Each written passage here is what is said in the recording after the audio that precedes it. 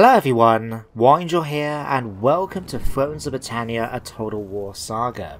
As you can see, the game has finally come out, and after waiting all day for me to actually have a chance playing it, I'm very excited to be starting this campaign and sharing the experience with you all. Now before we move on to the faction selection screen, just two things. Number one is, while this is sort of a day one release video, so to speak, with me starting the campaign today, future episodes will be coming out on Monday, replacing my Eastern Roman Empire campaign for Total War Saga, now that the campaign has come to an end. So for future episodes, keep an eye out on Mondays. Secondly, I'm just going to be a bit fanboy here because I just want to point out how great I find the artwork for this. I think Creative Assembly did a very good job of doing it. Just the aesthetic, the style of it, where things like, it looks like a big puppet show basically. And I don't know, I just really like it. And yeah, I'm going to be gushing over it when I see it in the campaign. So yeah, enough of fanboy note, let's get straight into the game.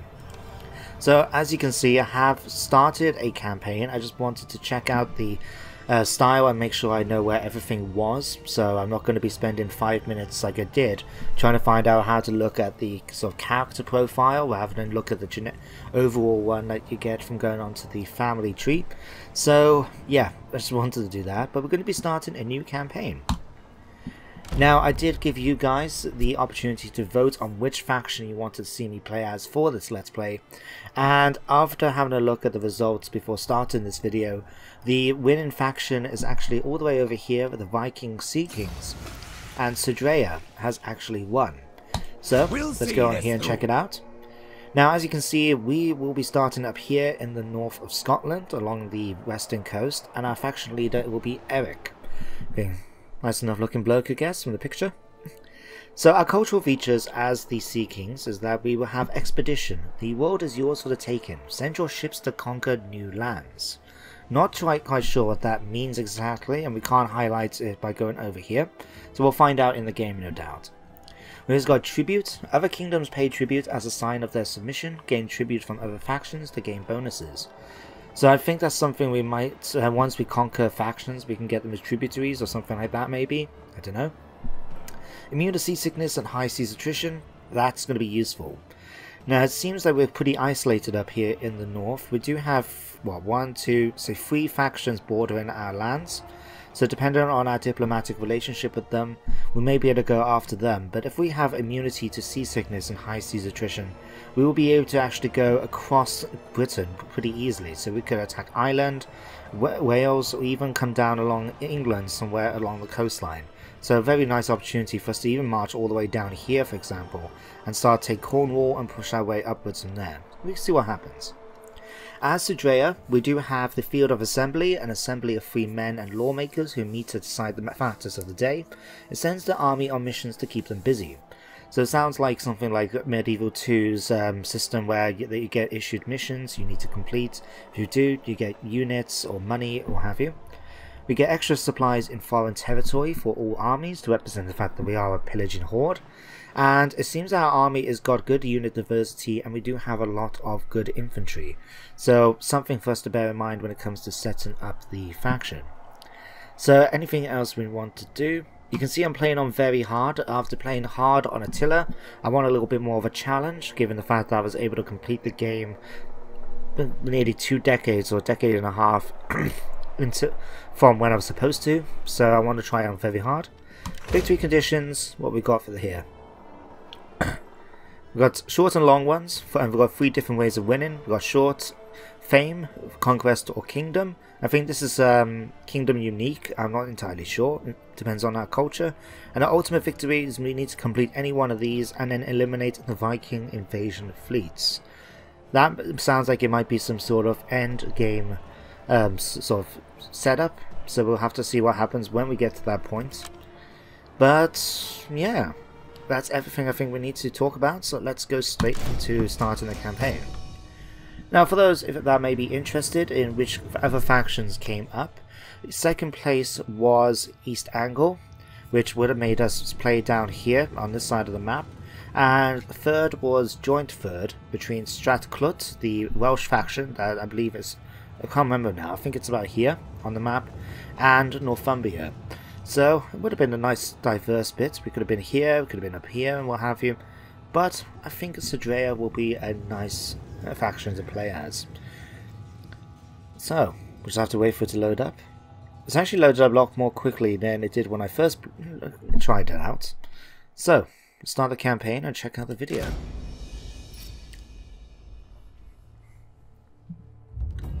The great army may have terrorized England, but we have preyed on these isles for decades. The sea is in our blood. From our island homes, we set out for glory and plunder. But we don't just want to raid and pillage. We want to create a mighty kingdom. A strong king can lead us to glory, so we can build our legacy. By sea, no throne is beyond our reach. In time, all these lands will be ours. I have to say I really enjoyed that beginning sequence. The sequence. Western Isles are your fiefdom, but you deserve more. Your people are sea raiders and fighters with the drive to take on the world. Strengthen your hold on the Isles and be ready to take advantage of the instability in the south. While the Southerners squabble, you can become the true power in Britannia. One of your armies is stationed at your capital, ready to defend it. Your other army is well placed to combat the rebels to the east. Crush this local threat to secure your holdings. Okay, so here we go. So we've been told basically our first objective, it seems, is to take out the rebels. You can see on the east just over here. And in fact, it looks like my mission issued is to do the same thing. Eliminate the rebels in Apocrosion, and we get internal stability, +5 public order for all regions, and +50% unit replenishment. That will be good once we start actually recruiting units. Since the recruitment mechanics in this game remind me a little bit of Medieval 2 in the sense that you can only recruit so many of them at a time, and you have to basically build them up. So you have may have one unit to begin with, but if you wait longer you can have 2 units you can have recruited in one go. But once you recruit a unit, you still have to basically wait for it to be replenished to represent that the unit is getting mustered. So it could take a little while for everyone to get over there. So I like that little mechanic, but that will help out. So here's our army here. If we click it out and check it out, it's led by our king, it seems, Eric. So let's check out Eric if we can. So let's see what he's like. Apparently we can't just click on him, can we? Ah, here we are. So here's my faction leader as well. So Eric is a good commander. He's 3 stars with 1 point of governance and 1 zeal. So he actually increases his own commander's aura, and increases unit morale when he's nearby. He's honourable in terms of personality. He's skillful, which means this trait cannot be lost, so it increases my melee skill for all the units in my army. That's a nice little bonus there. He's a seafarer, gives me extra movement on navy. Men come first, actually reduces their upkeep, which, hang on a second, if I remember correctly, yeah, look at this. Yeah, we get minus 50% upkeep cost for all units in his force already. And when the men come first, we get minus 10% extra, so we get minus 60% upkeep cost in his army. How cool is that? And if we're defending, we actually get extra morale. That's a really good bonus. We also got his wife, Alfhild. Oh, I'm probably butchering the pronunciations, I do apologize if I do. She's 38, he's 43. And she is renowned, so it improves both his command and his governance. She's a good wife to have, I must say. We will serve. Alright. Well, we're going to have him attack the army, but before we do that, I just want to check out the rest of our domains and see what's going on in the wider world before we focus on little things like that. So, what we got up here, one character's already got low loyalty, Cormac. Let's have a look. So here is our sort of family tree at the moment. We've got Eric at the top with his wife Alfhild. We've got an older son called Ketil, who seems okay for loyalty right about now, but he hasn't got much going for him. We can check him out in a second. His wife Osk is a gossip apparently. What does this do? Decreases his Both influence and loyalty. That's not much use. We're going to get rid of her. How much is it going to cost? Yeah, we can afford that. Goodbye. Okay, can we get a new wife instead? So apparently we've replaced Osk with a new one called Osk. So apparently Ketil has a thing for the name. And she actually increases his influence by 1. You know what? We'll take a hand. There's a little better choice, I think, and improves his influence a bit. Okay, so he's now more loyal as a result, so that bit's been sorted out. And he's the command general, so he must be command of my other army back on my my sort of capital. Our other nobles then are down here. In fact, let me check out Kentil and see what he's like. So Kentil is a reasonable commander. He has no governance, a bit of zeal, and he's bloodthirsty, which increases the morale while attacking. He's vigorous, improving his command and zeal. Fearless, a rider, which increases cavalry units, and skillful as well. So this guy, I would like to be leading an army to attack places rather than having him just stay at home. But for now, he can keep as a garrison for my capital. His wife we can't see much about. We have a younger son then called Harkon, who's 14 years old. He will be long until he can actually join the family in leading armies. And we've got Ud, my daughter, who's 12. Okay. We've got Finnbog, who's a statesman. He's a king's captain at the moment. Let's have a look. He's a landlubber. He doesn't like being on ships. There's a bit of a problem when you're the Viking sea kingdoms. He's persistent.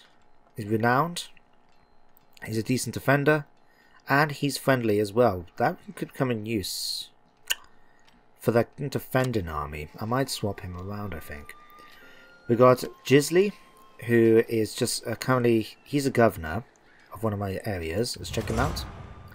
He's a preacher, plus 20% apparently bonus to church income. He's discreet, urbane, boring, and he's trustworthy. Okay, he is going to make a good governor, especially with the fact that he's got 3 points of zeal. He just needs good governance. He needs some zeal in order to prove public order there. And Cormac, you're apparently a governor, but you're not very loyal. What can I do to improve it? I could do that, but it'll cost me 2,000. The problem is, actually, he's got more influence than me. So we need to reduce his influence if we want to try and improve it a little bit. So we could actually spend that 2,000, although we can actually do this if we can. It's half the money, and we can actually lower his influence as a result. Let's do that. Okay, so people now whisper about the target behind their back. Oft times when there's smoke, there's fire. So he's now lost 2 influence. So he's gone down to 5, when Eric has remained at 6. So by doing that, he's actually improved his loyalty, and we've sorted that out. Nice and easy. He's also my Justicar, I noticed here, but should improve his loyalty some more. You're my Chamberlain, and you are my King's Captain. And you're my heir. We can't actually give you another title. Okay. Governors, both of you are governors already, and we can get another 8 if we need to. Something to bear in mind. We don't have any more provinces. Okay, what we can do about estates? Do we have any right now? Nope. We must construct estate given buildings, conquer regions containing these buildings, use the strip estate action to gain them back, or kill an estate owner. Okay, well we don't actually have any estates right now, so we can't do anything about that. Nice and easy. Okay, so next bit. Let's do some building. We do have 2,563 left, so I would like to try and do some building. Let's see. We've got food. Food's okay right now. We can actually improve it in a bit, especially when I start recruiting, because we need food as part of our upkeep. War fever is improving right now. Tributes. Those in your farm must know their place and pay tribute. Increase tribute by taking part in battles, ransoming warriors, and form expeditions. Tribute naturally declines as time passes. So at the moment we actually have less enemy morale, and we get 2% to our market, thanks to apparently recent battles. And then we got Expedition 1. So apparently we have to do certain things, but we can actually apparently send an expedition off to further my trade, influence, and territorial designs. Okay, it'll be an interesting mechanic to try out. But we're going to spend some money. First of all, I'm going to see about upgrading our long haul, it seems, up to a great haul. Allows me to get a few more units in the garrison, and we should hopefully then be able to upgrade the settlement and start getting some stuff. So that'll be that bit. We can see now maybe about upgrading the fishing village or something like that in Stonish Way. But if we look at our settlements, they're very scattered right now. So Bornese is here, our capital. The other part of the province is up here then in Stonish Way. If we check, and Dunbrenka is here as well. So the one province is scattered along these islands. And if we check out over here, we have Port Croson and Owen. I've probably butchered that as well. Whereabouts is that? Ah, it's all the way down here. So Owen happens to be a monastic community at the moment, a monastery buildings. So we're going to get money coming in from the church, it seems. And we also got a boat haven as well. Okay. A minor settlements belong here, it seems, to Gal Golden. Okay, we'll have to keep an eye out these. These might be something for me, to potential target for me to come and attack. So they're all the way down here as well. Okay. Kelton. Okay. So now we have to look at that. Let me quickly have a look at diplomacy, see if we can see what's going on. Right. So we zoom out slightly. Okay, so we've got Ognayar up here in the top. If we click on them. So they're the border right here, but we actually got a military alliance with them. So that's something I would like to keep. They don't own any provinces that I have, so I don't have to try and fight it to claim it all back. We've got Futurian here. We've got defensive pact with Sisen, which are down here, it seems. They're dependent on the fight and aggressive. It looks like though they share a province with Ognea, so they'll probably be having a fight at some point in order to try and control this province. If that's the case, I may get involved so I can take what looks like to be another one down here, but we'll see what happens with that. These guys though are probably going to be the ones I go after first of all, because they do have territory that I want, basically.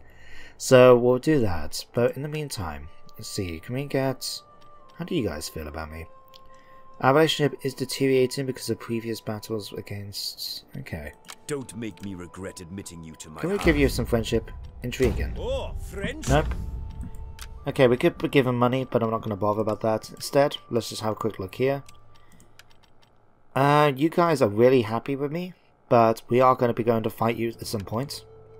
We're also going to be good on terms with Deflin down here in Ireland. You are welcome here. What have you for We've got trade. I think... Like, I remember having a look at it when I was checking out before. I was doing it as Wessex, just so I can give it a go and see, get familiar with the map and that.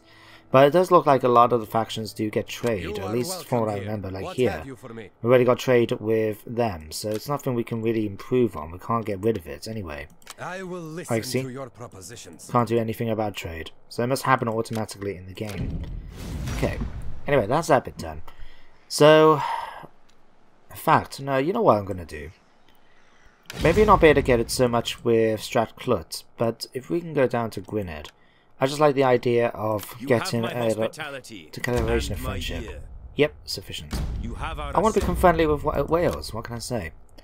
Who owns this one though? Sesulug.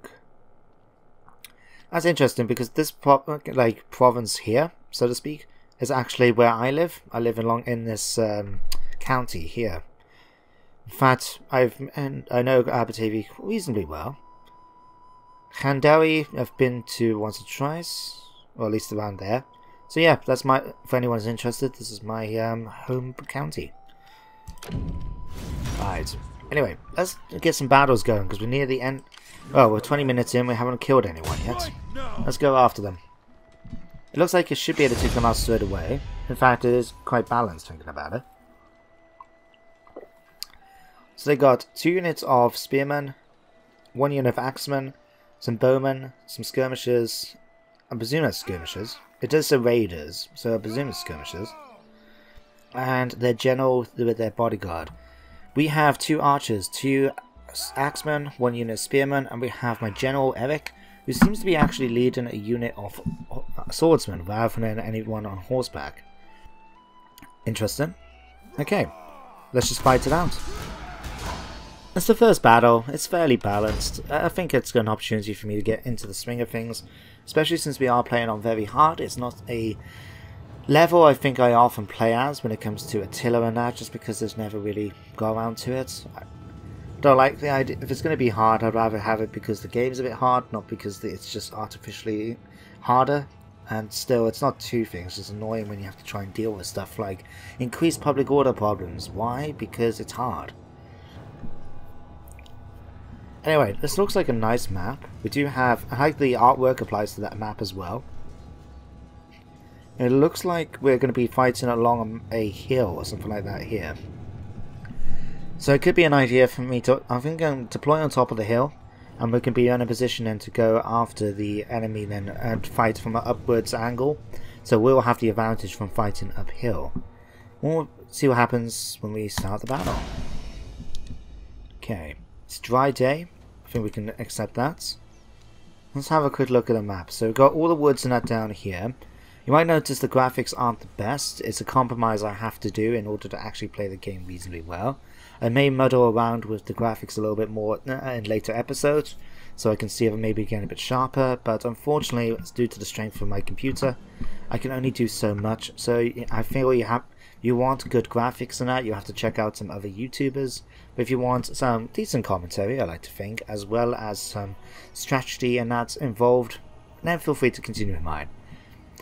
Anyway, so here's the hill I'm thinking of deploying. We can't actually see the enemy right now, so that's a slight annoyance. Might be an idea though. Yeah, let's put him up on top of the hill, I think. Or we can use the tree line here in order to... Yeah, let's do that. We're going to have... Let's see. We're going to use the trees here so we can march through undetected and we'll be able to attack from the... Nope, completely wrong angle. It's better. Let's see, Spearmen will have you guys on this flank. Archers will have you here. And General will have you on this flank. That seems like a good plan. So yeah, we can use the trees then to advance forward. Okay, thank you. I know how to use light infantry. This might be hard to believe in some of my videos, but I do know how to use them. Okay. I'm going to ask them to march through here. So we can use the trees then to get into range without getting spotted. We still can't see the enemy anywhere. So, but we can see all the way down here. The only bits we can't see is sort of this area here. So it may have been that they've deployed in the tree line themselves. Or they might be on the other side of this hill somewhere. We'll have to see. If they do have deployed down here or somewhere, wherever it is, that could actually work out for me then, because then they'll have to fight uphill in order to get to my position. And we'll have the advantage then as a result.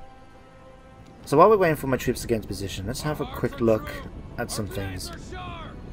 So my elite sword infantry are pretty decent. They have expert charge defense. Hidden units have been discovered. Oh, okay. There's their armies. They're trying to do the same idea as me. Interesting. The enemy approaches. Okay, what's we got here coming the way? Alright. You guys, which one was it? Here. Come off to skirmish mode. We don't need you in skirmish mode, thank you. You guys get back in here. Right. Can you guys I think should have, you do. What we'll do, we're going to have these guys get into cover, when they stop moving, I'm going to have them go into what's this stance. It's called Shield Castle. And basically, it's like entering a stationary testudo. You can see my troops are getting into a formation to protect themselves against enemy fire, which is quite useful because we've got their skirmishers shooting at us right now. It should be okay. We won't take that many casualties, I think. Well, I'll have my archers come through a little bit closer. Not too close, because I don't know how the game works with arcing our shots over the enemy. Seems like we can do that. Alright, you guys should be in range. You are. So, can you please take out their skirmishers for me? Alright. So there we go. We're going to take a bit of fire, but my shield castle will hold against them. And I have to say, they look quite cool. I mean, these guys are solid. I mean, they're not even moving. There you go. So, the skirmishers shouldn't have much in the way of ammo left. They've got 3 lots left, and then they'll be forced to charge in.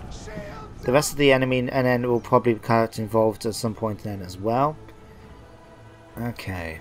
Archers have got 11 shots, so a little while left to go, but it's okay. In the meantime, let's have a keep checking out what we got. Rally, that's my skill. Expert charge defense increases melee attack and damage against charging enemies. That's good. Discipline does not suffer a morale penalty when the enemy dies. Cool. Encourage boosts my enemy. Can hide, and it's a raider. Can set building on fire, can cause more fire damage with torches, and capture faster than other units. Okay. Hide. Expert charge defense. Okay. Axemen. Hide in forest. Expert charge defense. Set. Up. Same with you guys. Yep. Snipe can remain hidden when firing. That could come in useful at some point. Hide. Persistent fatigue. Flaming shot does bonus damage against cavalry. Can maybe switch this over if we're gonna... Nope. They're about to start moving into position. We've got a decent thing though, so we should hopefully... Nope. Are they really gonna try and outflank me that much?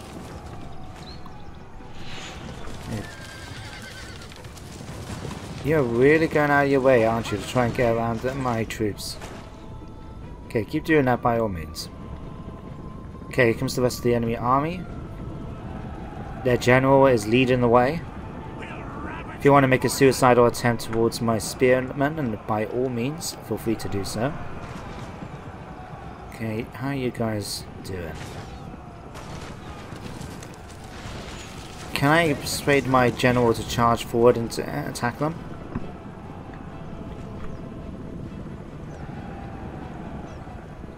Alright. Okay, you guys are starting to waver. Our general is under attack. Let's have you guys use flaming shot against these. Oh, we set the forest on fire. Oops. Okay, maybe not set the fire arrows. I don't think it actually does anything in terms of like, it's not going to hurt our troops being right by the fire, but it's maybe not the best situation to do. Set the forest on fire while we're standing in it, you know? Okay, this unit's about to die because it's decided to attack us in combat. They flee before our might. Okay, let's see, put you guys in guard mode because we don't want you chasing after the enemies, we want them to come to us. Okay, you guys just stay in position.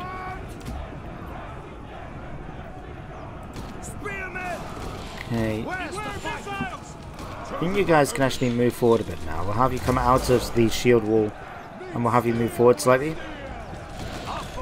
Archers, we'll have you come up behind them, like so. Maybe we can persuade them to come and attack us. Here they come. Just double check. We don't have it. No, these only do things against missile block. They don't actually do anything like improving our melee attack or anything like that. It comes to attacking. But if they want to come at us, by all means. Alright. Okay. When you're ready, men, charge into the rear. Come and attack their archers as well. They seem to want to get involved in the action, so by all means, feel free to let them. Okay, you guys can come down here and attack as well. And then my general can be in position down here and then to attack us. Them. Okay, we're about to beat them. They're about to charge into my spear line, the fools. Okay, general, we can go after this unit of levy. Okay, already defeated their unit of spearmen. Now the general's getting involved. Bad idea of him attacking my spear line.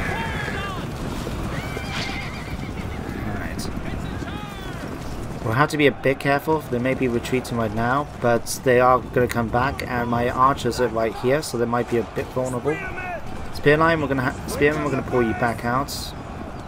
My axemen should be able to deal with them pretty easily. We're going to have you guys come down and attack them. Hopefully we can actually get in the way of the charge. There we go, we've blocked it.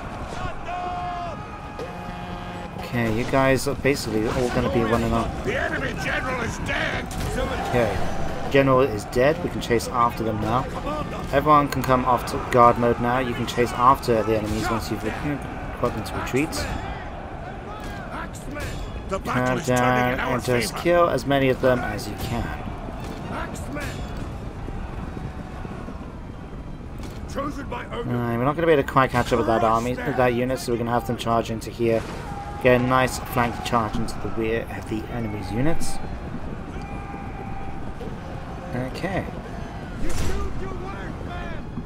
We've managed to win. Perfect. Alright, are we going to be able to catch up to these units or not? I mean, they are tired, and we're pretty fresh, so in theory we should be able to catch up and do some damage to them. But it just looks like they're going a bit faster than we are. Oh no, so now we are slowly catching up. Okay. To be honest, I think we can end the battle here at this point. We're not going to be able to catch up with the other army units, so there we go, a decisive victory. Let's check out the end results. I like the fact they brought back now the kills again. I don't remember that being in Attila. I don't really notice, to be honest. But at this time around we can actually see how many have been killed. Like, I lost 78 men. But the enemy only killed 75. So I've managed to take 3 casualties from friendly fire on my side of things. But we managed to kill 248, and they lost 248. So they didn't take any friendly fire. But it means they only got 82 left. We've lost 78, but that's okay. We can see. It did say up on the top tribute about ransoming people. So let's do that. Hurry along. Enemy killed in battle. 4 Hask has been deceased. We need to show your mettle. A firm hand and an eye to the wider world are required if you are to gain the recognition you deserve, desire, and the tribute you deserve. So we managed to improve the market slightly. Yeah, it's gone up to 10 now, I've just noticed. War fever has increased, improving my public order, my fame, and my morale. Okay, can we finish off that army? We cannot. We can go after it next turn now, so we'll make sure to do that. Otherwise, I think that's really everything I can do for my turn. So, let's end it. Just double check. Don't need anything about taxes. Technology is a thing. I would like to start doing research, but in order to do so, we need to unlock things I saw in the other one. So, for example, here, we need to recruit 10 sword and or axe infantry units before we can start doing military research along here. Likewise, with civics, we need to basically upgrade buildings, which is why I've started getting it so I can upgrade my main buildings first of all. And we can see then about upgrading the rest of them, then like libraries, get some leadership, and stuff like that. So, let's end the turn.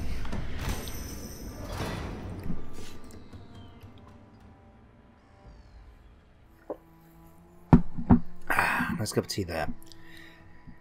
So in the next turn, once we've finished off the rebel army, what I plan to do is hire some more infantry. And if I can, I would like to try and get some, horsemen. Just so I can try kill enemy units and chase them down afterwards. I don't know what my options are. We might have some melee, we might have skirmishers, we'll check it out. We'll see what the price is as well. Like melee would be quite nice in order to get that weird charge into the enemy's units. But on the other hand, skirmishers are faster. They'll be just more useful to chase down enemy units, especially if we can get them behind once our lines collide and start fighting. If we can get the skirmishers behind them, they'll be able to throw the javelins into the vulnerable rear of the enemy. So that could be a thing as well.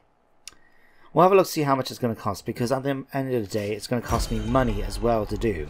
So we'll have to see how much we can afford and what would affect my income as a result. Okay, so we'll do that. Let's close that a second. Let's go off and finish off this rebel army first of all while I get a chance.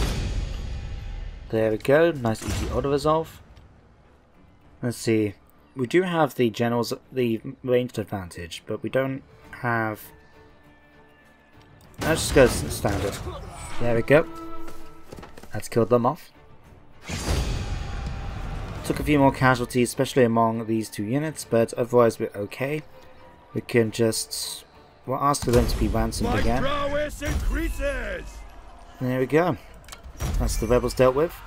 So now we've got internal stability, so for 5 turns we have +5 public order and 50% unit replenishment. War fever has increased as well.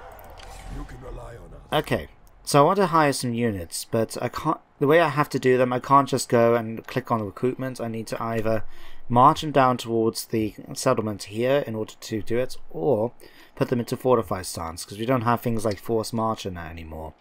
So this will allow me to get the unit replenishment. This one will allow me to raid, but I'm not going to do that in my own territory for obvious reasons. So what I will do, I'm going to ask them to come down to here. I would like them to eventually move back to the settlement, but I want to start getting that recruitment done right away. So you guys can come here, put your size in fortified stance. Let's see, 5 turns until we can get these units pretty much back to full strength. Say 3 turns. Yeah, let's say 3 turns. So let's have a quick look at we can recruit. So yeah, as you can see, we have like here, for example, we have the amount of available units and the amount we can get pretty much a maximum of. So we couldn't just choose, oh yeah, let's have 6 units of Eastman fighters. We have to do it like that. Okay, but we're looking at this, I'm thinking we'll have another unit of spearmen, just because then we can actually have one on each flank. We could get these more expensive spear hieldmen, but they cost a lot more money. These only cost 16 a turn. Archers could come in useful, but we'll go for that straight away. Levy axe infantry. Let's go for another unit of Eastman axemen. Because what we can do, if you notice on the end, on the side here, each one has both an upkeep for gold and upkeep for food. So we're going to have to make sure that because we got 30 food at the moment, we can only really recruit 3 units, so we got 2. What should I recruit last? We got Eastman Horseman. Now this would be good for melee cav. It's got decent attack skill, damage, attack bonus and that. But it does mean 100 upkeep. Skirmishing cav, we can get 2 units for that. But they're not the best, in all honesty.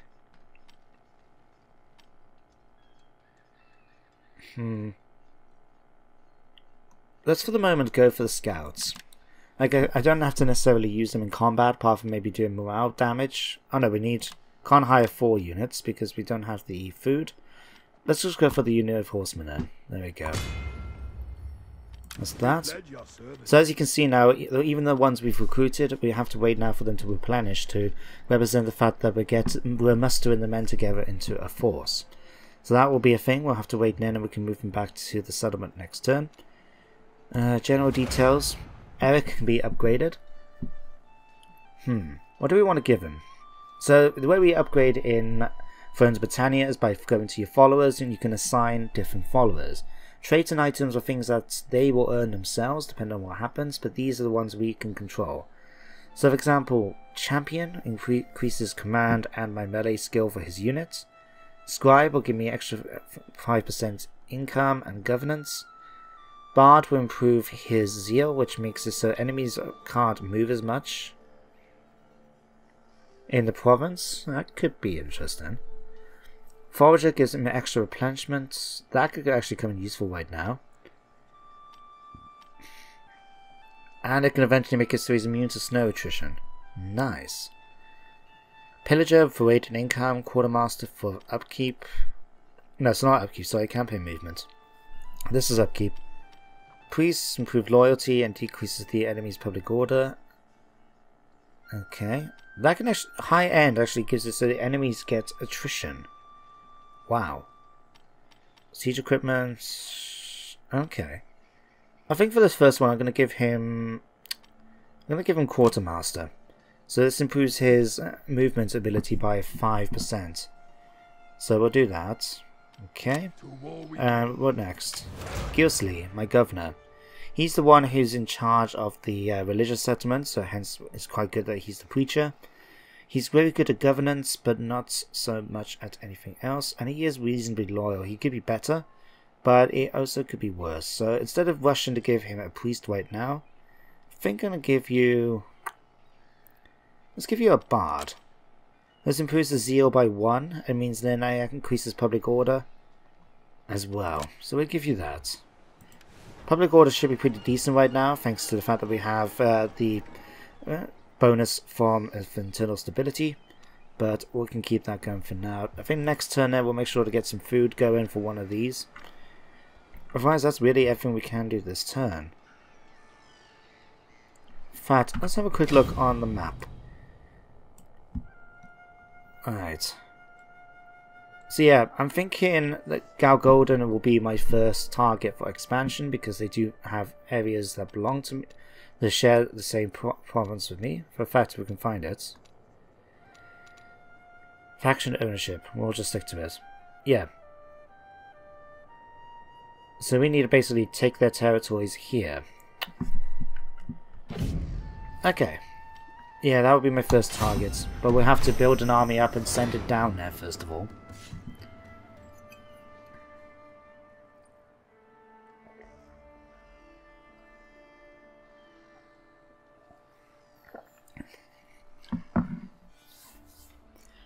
But, thinking about it actually, I'm going to end the episode now at this point. I think we've got 2 turns in. We got a battle in as well, which is always a good start for any campaign. So, yeah, things have started off so well for us at Sudreyar.